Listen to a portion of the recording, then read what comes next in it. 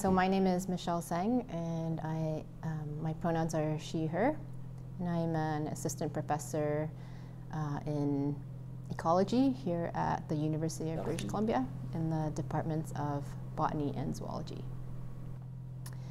Yeah, I started in Ontario, so I did my undergraduate degree at the University of Toronto in ecology and evolution, and then I stayed in Toronto to do a master's degree, and then moved to the US. I went to Indiana University for a PhD where I worked on host parasite coevolution with mosquitoes, and then came here to UBC for a postdoc and I stayed in sort of disease ecology and evolution and worked on caterpillars and viruses. And I actually took a break from academia for a little bit and worked in science publishing for many years, I think 7, 8, 9 years, and then came back into science as a research associate in a lab, and then luckily there was a retirement here and they were hiring in a position where that I had expertise in, so I applied and got the job. So now here I am.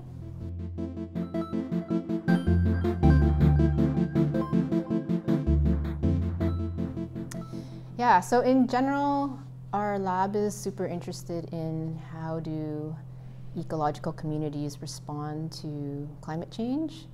And by climate change, there's a lot going on with climate change. There's changes in precipitation, there's flooding, there's extreme temperatures. We're mainly focused on temperature warming. So how are ecological communities responding to temperature? And we mainly work on invertebrates, so both aquatic invertebrates and terrestrial. So on the aquatic side, we work on phytoplankton and zooplankton. We ask these questions in phytoplankton and zooplankton, and then on the terrestrial side, we ask these questions in insects. We're very interested in aquatic ecosystems, and so we know that oceans and lakes are warming. The temperature of the water is warming quite rapidly, and so in freshwater lakes, the base of the aquatic ecosystem are phytoplankton and zooplankton, and we know that these organisms have huge population sizes and fast generation times. So we're assuming that they're adapting both sort of through phenotypic plasticity as well as through evolutionary change. So our goal has been to try to figure out, how are these organisms adapting and how quickly are they changing in response to warming? And then what are the larger sort of community level implications of this adaptation, both through phenotypic plasticity and through evolutionary change.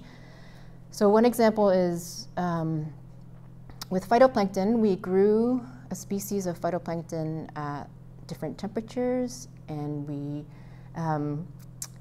we're sort of assuming that because phytoplankton have larger population sizes and faster generation times than zooplankton, the phytoplankton should evolve faster to warming than zooplankton do. And so that potentially creates this mismatch between your food has already adapted to warming, but you haven't adapted to warming. So what are the consequences of that mismatch? And so that's the question we were trying to address with this one particular study. So we grew phytoplankton at different temperatures. For a long time, many generations and many months.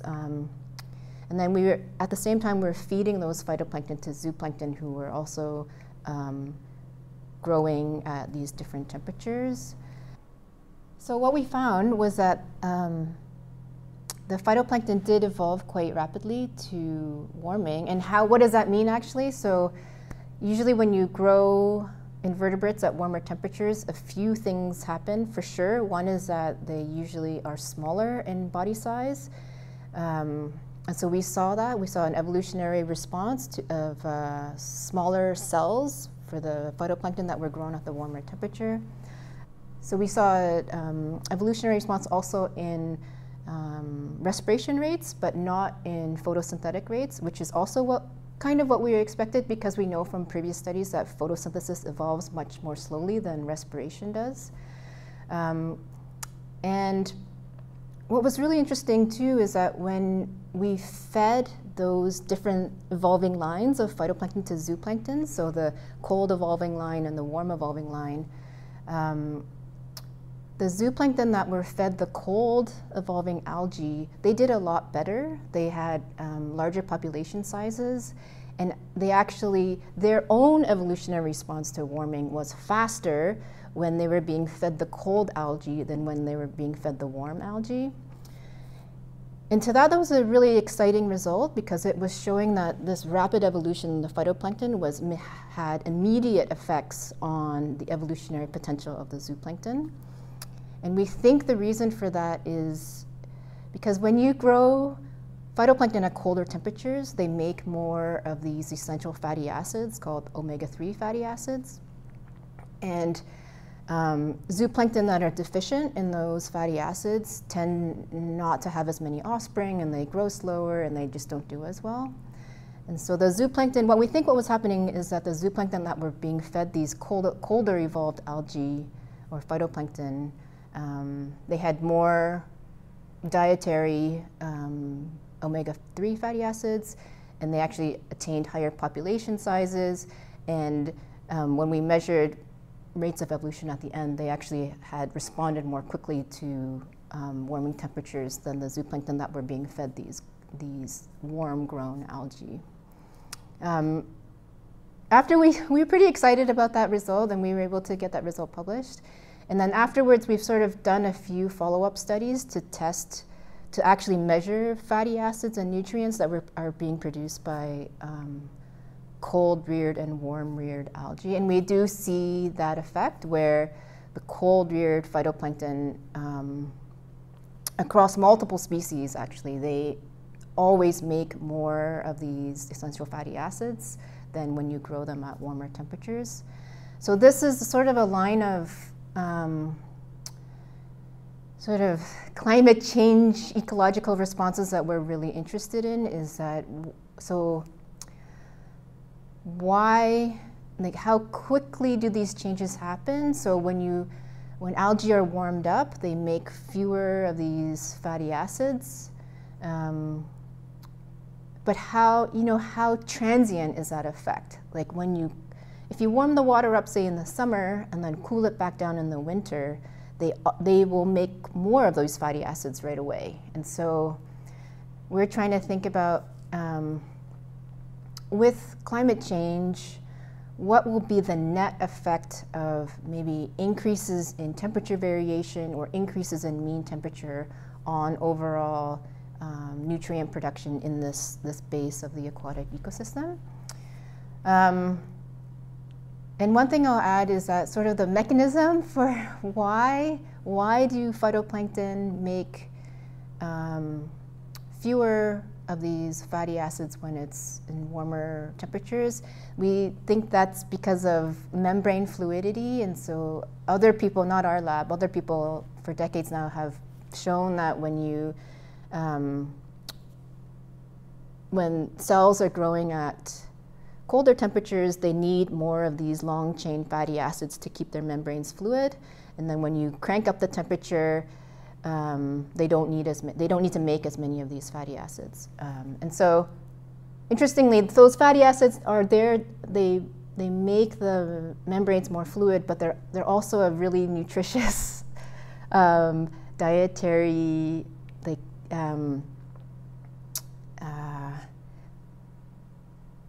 nutrient that zooplankton and other organisms need. And actually the healthy fats that you and I, if you eat fish, the healthy fats that you and I get from fish all originally come from phytoplankton.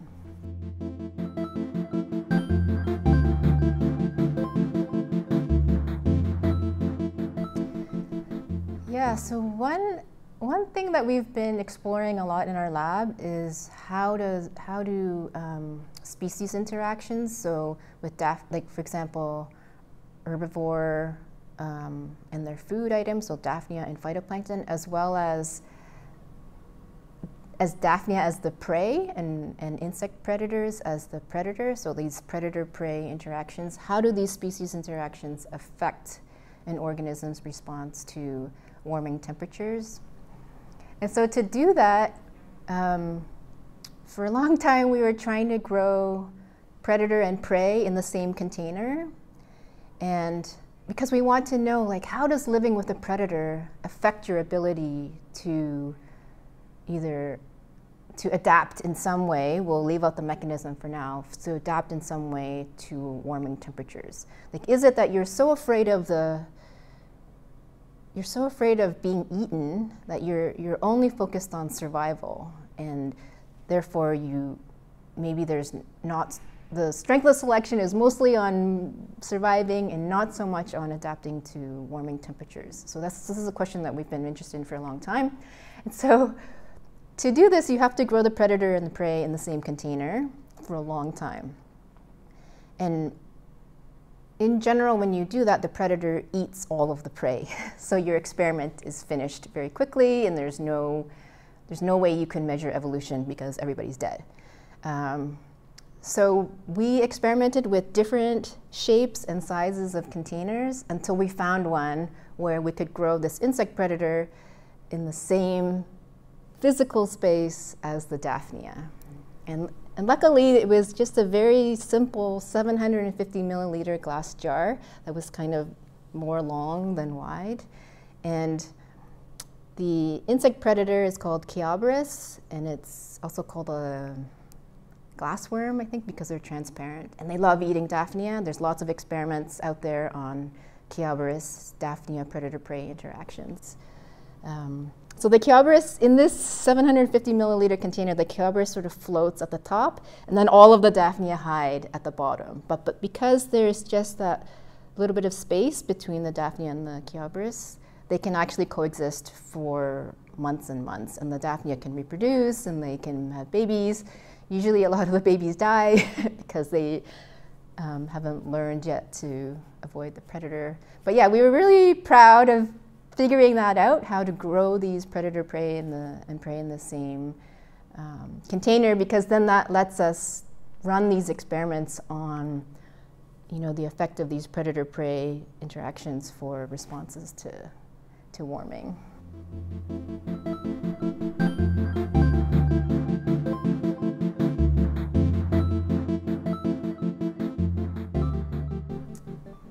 There are a lot of things that I like about my job. I really enjoy interacting with undergraduates and graduate students. I feel like a lot of the really cool work that has been done in my lab has been done by undergraduates and graduate students.